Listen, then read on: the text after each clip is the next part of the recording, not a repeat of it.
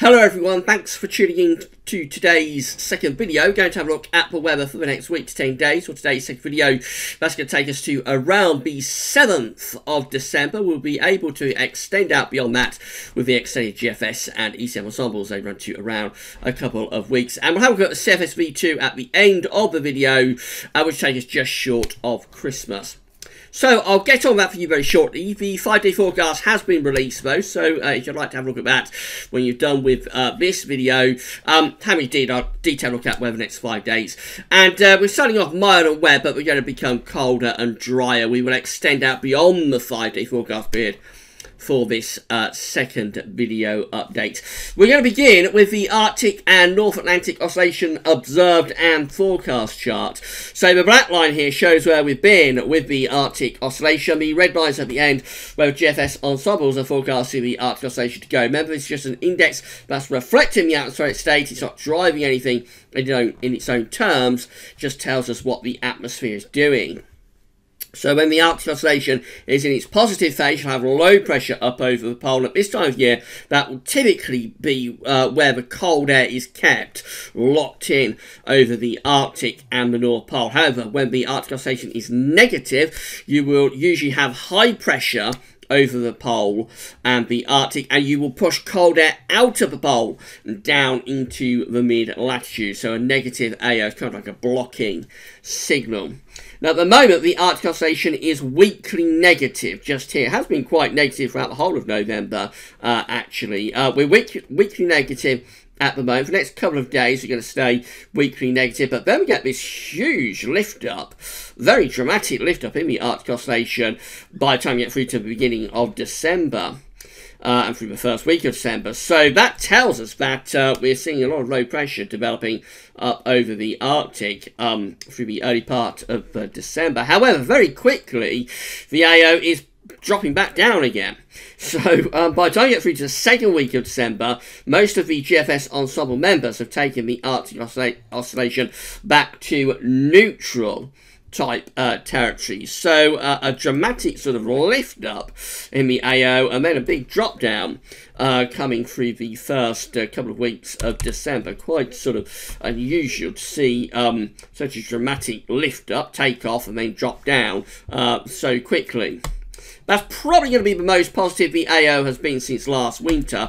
The NAO observed and forecast chart is the same idea. So the black line showing where we've been with the NAO, red lines up the air where GFS ensembles are forecasting the NAO to go. So the NAO has been in a prolonged negative phase since the spring, since the last week of April. We have had a few weeks here and there where it's gone a bit more positive. But overall, the NAO has been in a prolonged negative phase. Where we are with the NAO right now is just there, still negative. However, through to the early part of December, it looks like the NAO is going positive. In fact, that will probably be the most positive that the NAO has been since March or April.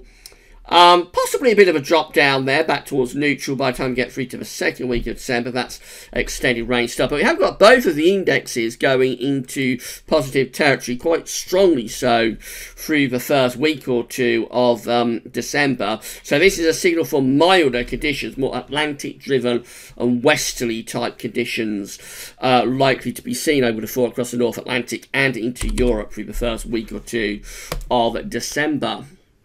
Before we get to that, though, we are going to have a little bit of a cold snap. Means there'll be GFS upper air temperature and precipitation ensembles for the next couple of weeks. We're looking at Scarborough today. So this is another suggested location for this section of video. If you'd like to have your local town or city featured within this part of the video, then please let us know through either the comments at Westerlies or via our social media, Facebook and Twitter accounts, or of course you can email us at westerlies@gmail.com. We're always happy to feature your local town or city within this part of the video. So where we're at right now is still a little bit milder than average. It is pretty mild today. And for the south will be tomorrow. It'll start turning colder in the north tomorrow. It's all covered by a 5-day forecast, of course. By the end of the week into weekend, we have quite a cold snap appearing there. So we're going to go pretty cold at the end of the week, through the weekend into the early part of next week. Then the temperatures through the middle and latter stages of next week lifting up. And then after that, moving from the first week into the second week of December, it basically looks like we're close to average. They're not a particularly big deviation either way. Much drier weather coming up as well. So we have got rainfall spikes for today and possibly lasting into tomorrow as well. But once that's out of the way, we are going into a much more prolonged dry spell than we've had for quite some time. That's quite some time. That is around a week of dry weather that's showing up there from around sort of 29th of November to around the 5th or 6th of December. That's an extended spell of dry weather, but it doesn't last into a second week of December. We start to see the precipitation spikes coming back again, so signs that it's turning more unsettled into the second week of December as westerlies begin to return, of course. However, colder and drier for a few days. Don't have the anomaly maps again today. They haven't been updated, so we will move straight on to the generic charts. This is the GFS for Saturday, showing high pressure reaching through the country on Saturday, bring dry and cold weather with it. This high pressure continues through to the early part of next week. This is all covered by 5D forecast. Of course, got a 1,035 millibar area of high pressure right over top of the country there for Monday. So it has been a long time since we've seen such a big ridge as that. It will bring a lot of dry weather through the through weekend into next week. But it will be cold. The air underneath that high is going to be cold. There'll be hard overnight frost. And by early next week, I wouldn't be surprised if there's some freezing fog getting mixed in with that high too. The high is still with us on Tuesday. Still with us really for England and Wales anyway on Wednesday, just starting to turn a bit more unsettled across Scotland on Wednesday and milder with that westerly wind. But it's not really until the end of the week that we start to begin to pull this high pressure away from us into the Atlantic, although even there you'll see that it is still quite dominant across England and Wales. So for England and Wales next week, actually it could turn out to be a little bit colder than you might think given the GFS ensembles, because although the upper air temperatures will be lifting up next week, it's possible we might be stuck under this ridge, and if we start getting fog becoming widespread, then that will limit the temperature potential. However, further north, by the end of next week, we are back into this flat westerly flow. Certainly quite a lot milder for Scotland. Into more extended range at day 10, we start to drive in this area of low pressure from the northern part of the Atlantic. That really shakes things up. This is Saturday, 7th of December, day 10. That really starts to shake things up, bring heavy rain across the country, and then a push of sort of gale force winds there up to the northern part of the country anyway.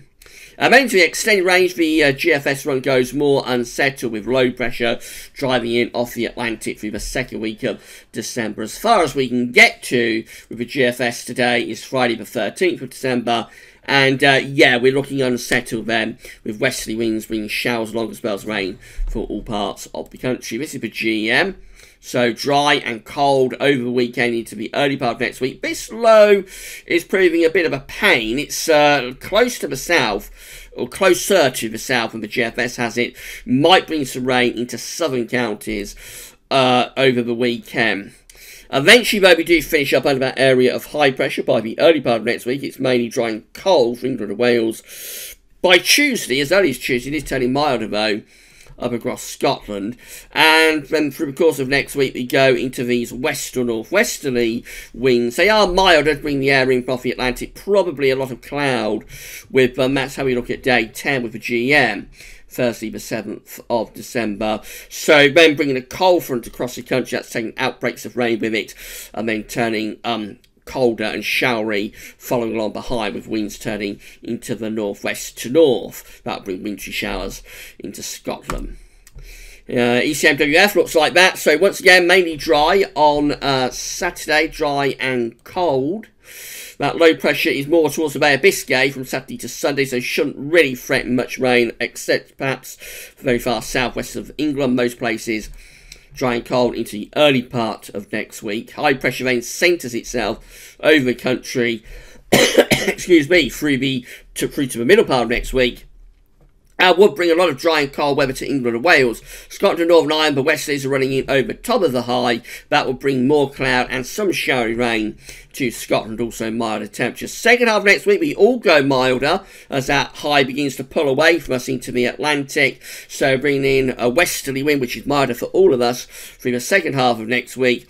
probably a cold front taking a band of rain across the country, and then a little bit cold with that northwesterly feeding in showers. That's how we look at day 10, which is Saturday the 7th of December. Looks like we're probably about to tilt wind into the north there. Could run on another 24 hours. I think we'll probably get a bit of a northerly snap, bring colder air certainly to Scotland. So the idea is very much that it's dry and cold for England and Wales early next week, turns milder in the north by the middle of next week. All areas should be turning milder, and then in the second half of next week it's milder but unsettled, but by the weekend of like 7th, 8th of December we're probably going colder and showery once again. These are the options that are on the table within the ECM ensembles today for day 10, which gets us, of course, to the 7th of December. So you have 29 members of the ECM ensembles, including the control and the operational run. Operational run is the run we're just looking at, of course, that have low pressure to our northeast, high pressure out to the west. They're unsettled and quite cold, bring winds in from the northwest, cold and showering. With those 22, these ones just here, have low pressure more towards the north of Scotland, high pressure closer to Ireland, a little bit more settled and milder with those, as winds are kind of like from a westerly to southwesterly direction. 2 weeks time, these are the options that we've got, which does get us, of course, to the 12th of December. So you have 15 members of the ECM ensembles looking very, very unsettled indeed. Deep low pressure over the country, so they're really unsettled with those. 13 with low pressure to our east, high pressure out to the northwest. They're quite showery and colder. The winds will be coming in from the north. 12 with low pressure over and just ever so slightly to our east. So they're very unsettled and quite cold as well. Some high pressure up towards Greenland. And then 11 with low pressure out to the northwest. So that's very unsettled, but they're milder, bringing winds from the southwest. A little bit inconclusive by the time you get to 2 weeks out, but it looks like most of the options are favouring unsettled conditions. It just depends whether it's mild and unsettled, or rather cold and unsettled. These are the CFS-V2 500 millibar height anomalies to finish off with. So these are broken down into weekly periods. The first weekly period will take us from the 27th of November to the 3rd of December. The coming week has above average heights out to our northwest, below average heights to our east-northeast. And we're bringing winds from quite a chilly sort of northerly, northeasterly direction. So mainly settled with high pressure dominating, but quite cold, especially initially. All changed for week 2, which is the 4th to the 10th of December, with low pressure up to the north and high pressure is down to our south-southwest. This is more unsettled, of course, but also milder as we bring the winds in from off the Atlantic Ocean. Week 3 is the 11th to the 17th of December, looking unsettled with low pressure out to our west, ridge of high pressure building over Scandinavia, and low pressure is developing through the central Med. So that will be having a go. Again, the wind into the east actually there, through that middle part of December. However, for us, I think the low pressure out to west is just fending that off. Probably leaves us mild and unsettled. But it is a little bit of a battleground scenario, perhaps, that could be building up there. So there might be fronts that become rather slow-moving. That could be a suggestion of really wet weather, perhaps. And then into week 4, which is the 18th to the 24th of December, Christmas Eve, we find that low pressure is still in control, sitting over to west of us. We do still have this ridge lurking up to our northeast, but up to Christmas Eve, this CFS run wants to keep that to high pressure up towards Scandinavia and northern Russia at bay, so any cold weather we've had is kept away to the northwest, and we keep driving in winds from off the Atlantic, looking mild and wet there up to Christmas Eve. So it looks like we're definitely going to have some settled weather. That's the good news. If you've had enough of all this rain, I think most of us have, and the incessant gloomy, cloudy, nasty, overcast skies that we've had for weeks on end, things will be brightening up at the end of the week and into the weekend. We will see some sunshine. It's going to be colder, but it will be sunnier and drier. And these colder and dry conditions last into the early part of next week, possibly into the middle part of next week for England and Wales, although probably an increasing risk of fog through the course of next week. Further north turns milder and wetter by the middle of next week in the northern part of the country, and then that extends to all parts of the country in the second half of next week. Possibly back to something a little bit colder and more showery again for that weekend of 7th, 8th of December. And beyond that, I think the suggestion within the ensemble output and various other things is probably for the second week of December to be quite unsettled back into Atlantic-driven, pretty wet conditions, perhaps returning for the second week of December. We shall see about that. Right, so that's it for your second video update for today. In fact, that's it for all of today's video updates. Tomorrow, we'll have another week 10-day video update. I think we're going to have a look at the JMA seasonal model tomorrow. That'll probably be the first video up tomorrow. Have a look at the 3-month forecast from the JMA. That will cover winter, of course, December, January, February. And I think we have another Christmas update penciled in for tomorrow night. That's all for now, though, and thanks for watching.